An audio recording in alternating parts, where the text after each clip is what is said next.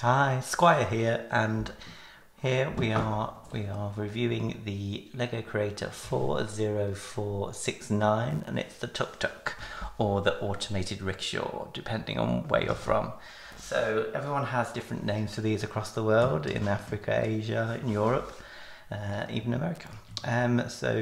But in Southeast Asia, I think they're called tuk-tuks, and that's where they're predominantly called, and they act as taxis. Why are they called tuk-tuks? Well, apparently they usually have a two-cylinder motor, so they make that noise like tuk-tuk, tuk-tuk. So let's have a review. It doesn't fit minifigures, but it does have this really cute seat at the back for passengers and a seat here for the driver.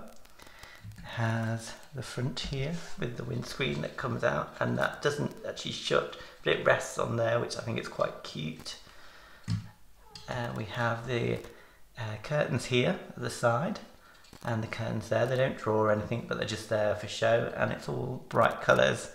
And it retails at £8.99, which I think is quite a bargain. It's quite a nice build and quite a nice display item, even though, as I say, it's not really fit for minifigures.